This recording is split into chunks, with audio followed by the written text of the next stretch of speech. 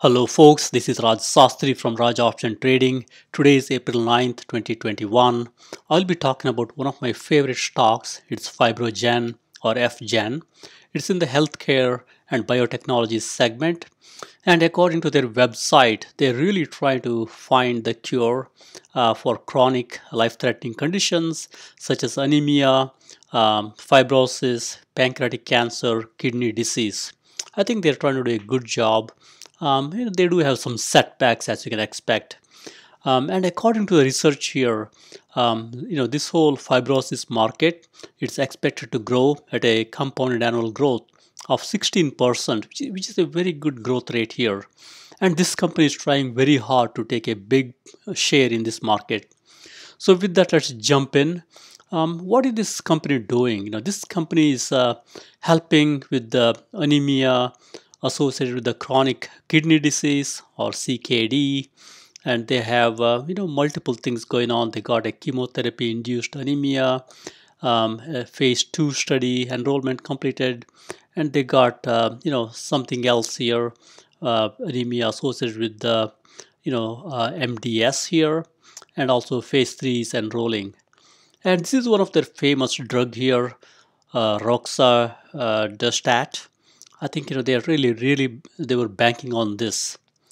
And next comes big news. I think on Wednesday the stock crashed big time because there was some backtracking of the safety data.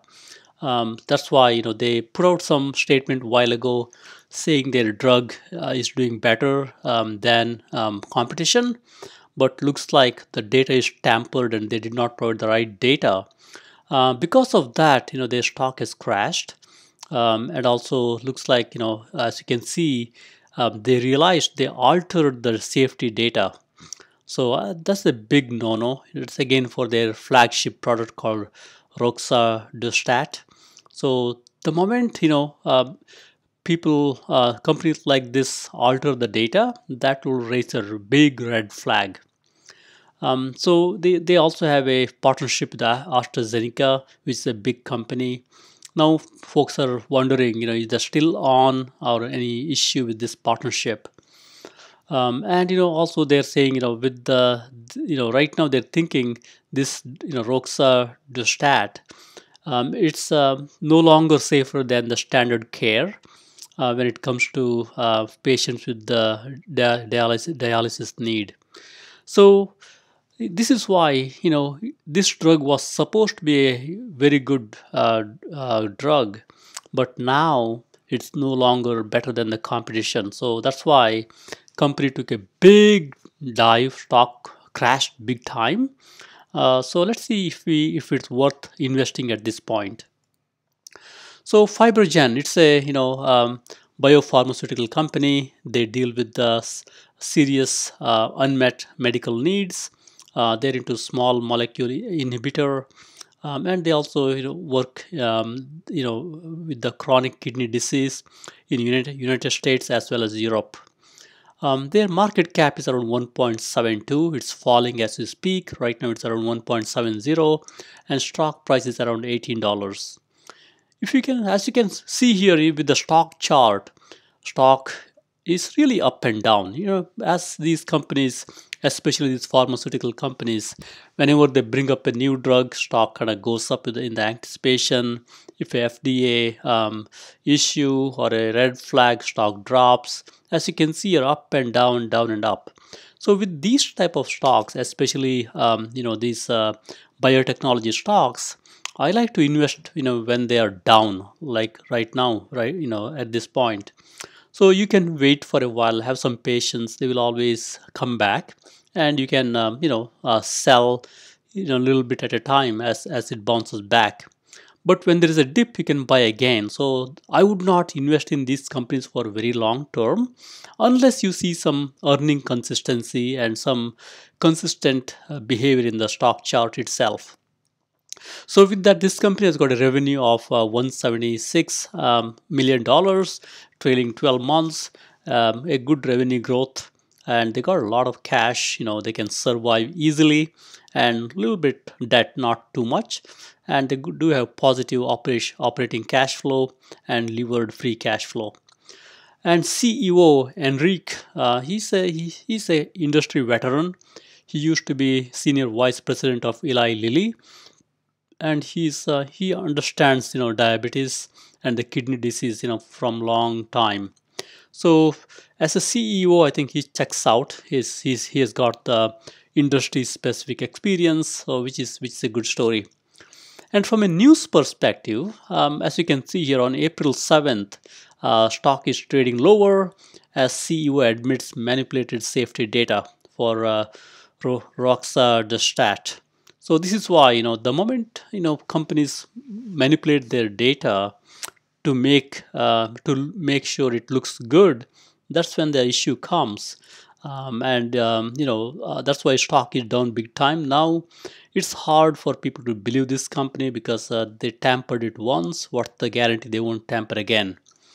um, and also I think they also had an earnings miss. This was a while ago, but this company typically has a not so good record when it comes to earnings. They typically miss on the revenue number or the EPS number multiple times. So now let's go into some of the competition. Anytime you go deep dive into a stock, you always have to look at the competition and see how the competitors are doing. As we look at this chart, I will not go through all of these companies in detail, but we have all these companies here. Sarepta Therapeutics on the top. This company has got 58% decline in last 3 months. The way this chart is organized is I got all these 27 stocks here, and they are sorted by 3-month experience. 3-month performance. The one on the top is very did not perform very well in last 3 months, and the next one is a little better than that. It's in a ascending order. The one on top is the did not perform well at all. So what I will be looking at in these companies is really how is the sales growth. As you can see here, Sarepta's, it's got 1 year sales growth of 32%, quarter to quarter 45%. I like those type of growth rates, and also nice gross margin. Next is our stock that we are talking about today, which is FibroGen. $18 stock, and from a 1 year perspective, sales growth is negative, but quarter over quarter it's a positive. Nice gross margin, 95%, and it's not expensive from a price to sales ratio. And they tumbled a lot. As you can see here, this week they dropped 48%, almost 50% of the value is wiped out in this single week. And they're down 45% for the month, 60% for the year, 6 month, and 47% for the year. So that's why you got to really see what does this mean. Should I jump in now? Should I wait? That's what we have to think through. And I got multiple other stocks here. PTCT, nice growth here, revenue growth from a 1 year growth, quarter over quarter growth, nice gross margin. These guys are also down 31%, and so on and so forth. You can just look through these. What I typically do in these companies is really I look for companies which are beaten down, say 3 months, and showing some sign of improvement in say in 1 week. For example, here FibroGen, if I invest now, I'm a contrarian. Even though there is no significant improvement this week, I'm contrarian, meaning I'm investing now when everybody is worrying too much about this. But along the same lines, if you look at Galacto as an example, $6 stock, it crashed so much in 3 months and 1 month, but there is a turnaround in last 1 week. So in this scenario, you could safely invest a little bit, even though sales is zero. They don't have any revenue at this point, but stock is kind of turning around. So this is a good time to invest in turnaround stocks like this. So typically I look at those type of situations where stock fell a lot in last 3 months and 1 month. I see some improvements in 1 week and 10 days. That's where it gives me a little more confidence in these companies. So with that, now let's go into. I like many of these stocks. I invest them whenever they fall and crash. I invest in them, and whenever they bounce back nicely, I start taking my profits. I know, this whole biotechnology industry is very difficult industry. These companies try hard, but with the FDA approvals and clinical stages, it's very hard for them to consistently, be on the top. That's why you got to invest them and trade them when they bounce back. Buy it when they go up. When they crash, buy them when they bounce back. Take some off the table. That's one of the best way to invest in these type of companies. So with that, let's look at FibroGen now. Let's look at fundamentals of this company. Stock price is $18. Market cap is $1.67 billion. And this is a chart where we look at quarter over quarter how the company is doing. I got 12/31, which is the quarter they reported recently, all the way back to 9/30/2018.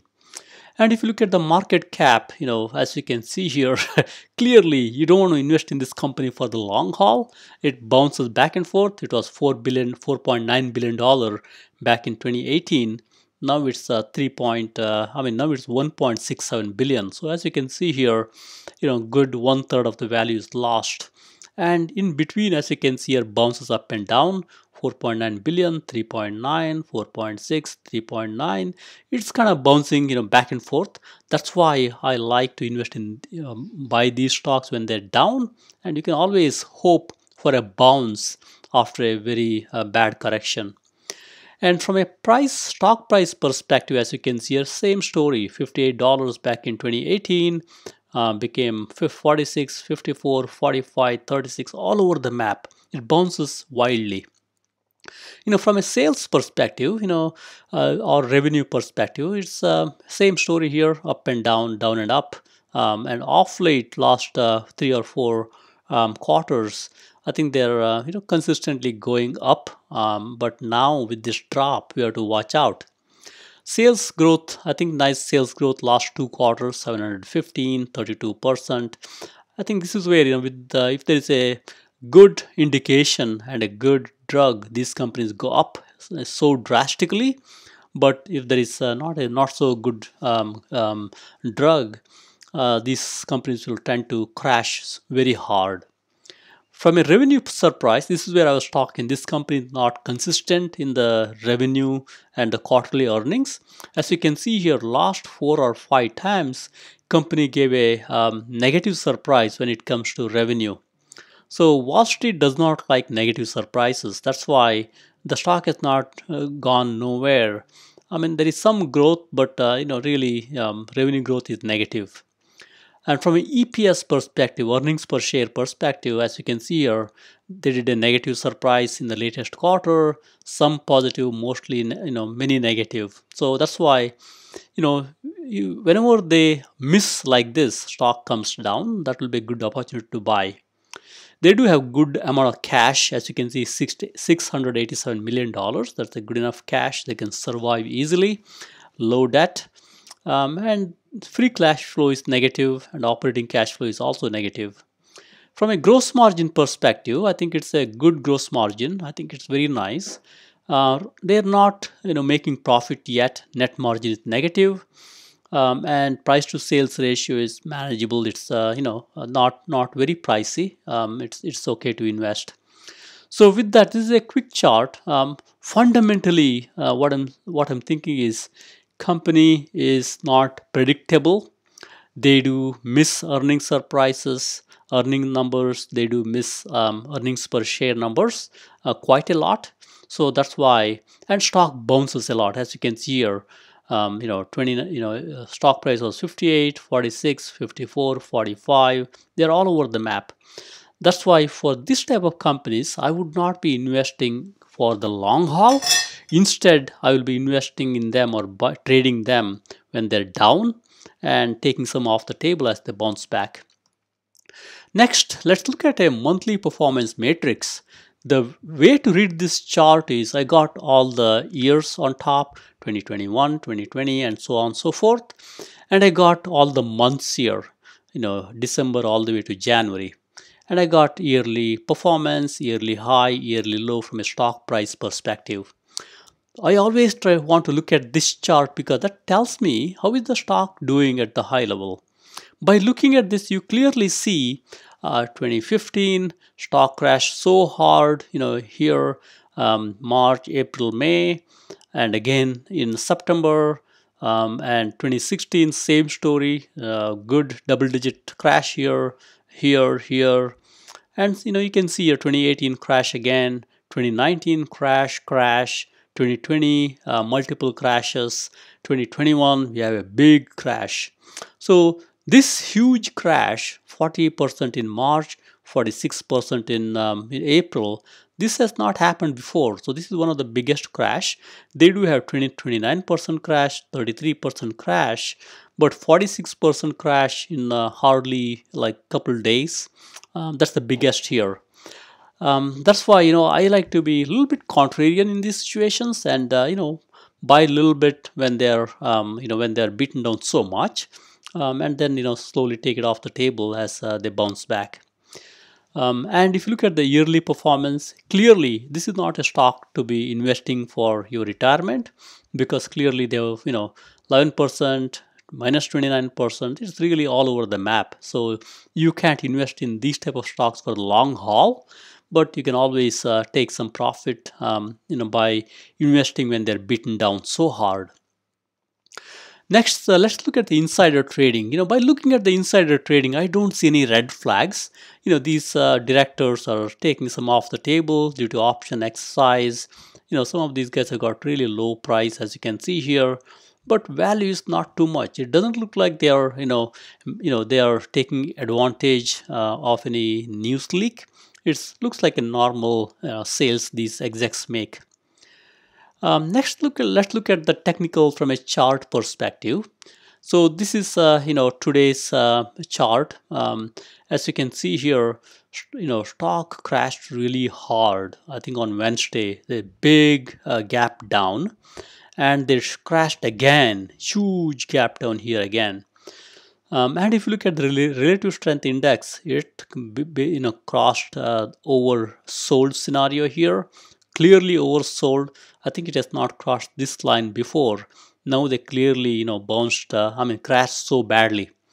From an implied vol perspective, implied volatility is now it's kind of dropping off a little bit, but right now it's around IV percentile is 55, so I would not be buying call options at this point because IV is a little high to buy call options. But if you really like the stocks, you could buy some. You can sell some put option at a lower price, expecting to buy the stock if it falls to your price. For example, stock price is at 18. If you want to sell, say $15 put, or say $17 put, something along those lines, you could do that. Provided you are willing to buy the stock at that price if it falls to your level. From a DMI perspective, as you can see here, the blue line is below the red line. Red line is spiking up. Clearly bearish signal here. On the balance volume, dropped off significantly, which is very common in case of the crashes like this. And check-in money flow is telling me money is kind of went out of the market, of the stock. Now there is some recovery here. Some smart money is slowly getting into the stock at this point. Now let's look at a 10-day 30-minute chart. As you look at this 10-day 30-minute chart, I do see some stabilization, although it's too early to call it, but I do see at least the line is flattening at this point. And if you look at the implied wall is trying to pick up a little bit, not too much. If you look at the DMI chart, I think the blue line barely crossed the red line, which is a bullish indicator. In a 10-day, 30-minute chart, it's showing at least some signs of life here. I think that is, at least that's a good news here. On the balance volume is flattening. It's really kind of flat here. Check-in money flow, indicating smart money is now slowly pouring into the stock, which is very typical in these type of crash scenarios.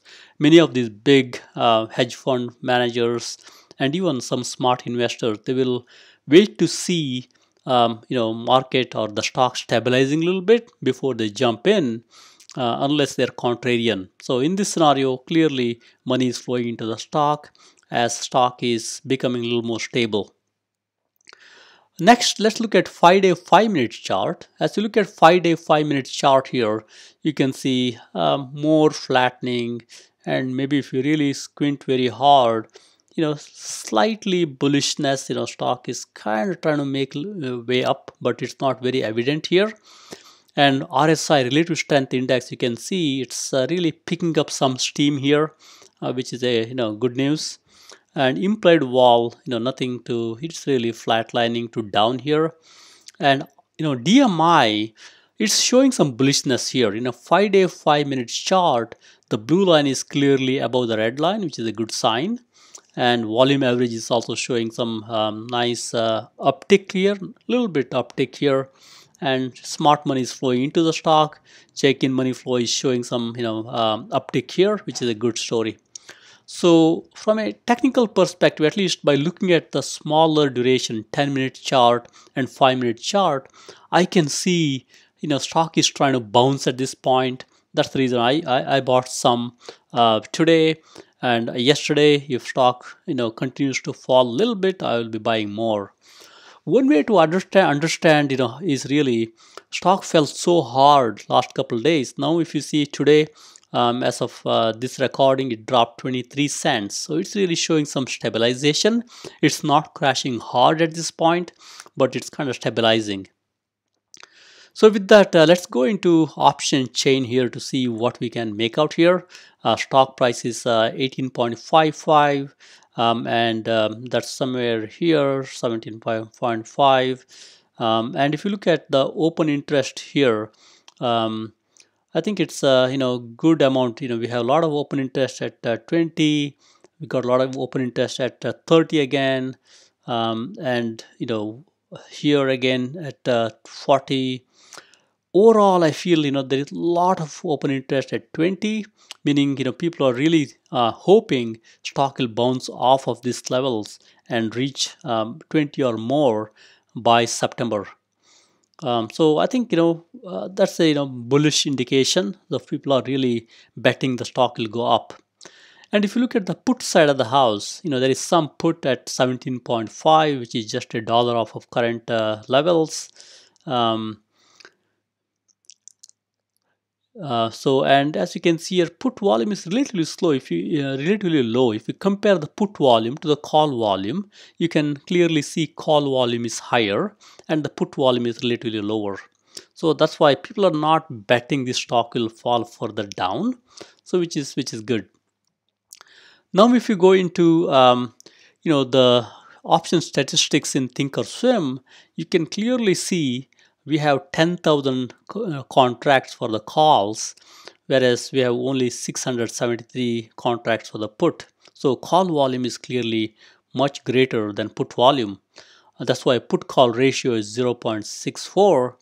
That is showing me people are really betting the stock will go up. There are more option traded than call options traded than put options. That's a bullish indication.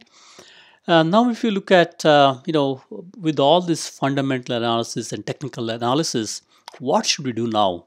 FibroGen stock has plummeted, after hours on Tuesday because there is a, murky disclosure on the roxadustat, and this drug may not be as effective, and this company might have manipulated the data around the safety. And now company is saying this drug is not superior to another drug called FGEN. So that's why this was supposed to be a good drug. People trusted it, but now it's not so great drug, which is a very bad setback. And also people are now questioning the judgment of the company. How can they manipulate the data? These are biotechnology companies. They're trying to help people with the rare diseases. How can they themselves manipulate the data? This will really raise some concerns. And company did issue some statements saying, hey, they are investigating, they are making sure this does not happen again. there are some good indications there. But again, once somebody does a mistake, there is always doubt in folks' mind. Hey, you know what? Will this repeat again? And by looking at the fundamentals and technicals, in the fundamentals we saw this company has got not so great history when it comes to earning quarterly earnings. They miss a lot of times, and we also saw whenever they miss badly, they crash. But after crashing, the stock always bounces back. And we also discovered this is the greatest crash for this stock in last 5-10 years. So with that in mind, I think this stock is clearly oversold. It's a very good buying opportunity. You could buy some at this point, and stock will bounce back nicely in a month or two or three, and you can take some off the table. So that's one of the good way to invest in these type of biotechnology stocks, because these guys are after novel diseases, and there are a lot of setbacks because they have to go through multiple clinical stages, and they have to go through the approval process. You always don't get a green signal all the time. With that, I feel FibroGen is a good stock to invest in this downturn. As smart money is following the stock, you could also buy some stock and then sell when it comes back up again. With that, thank you very much. Happy investing.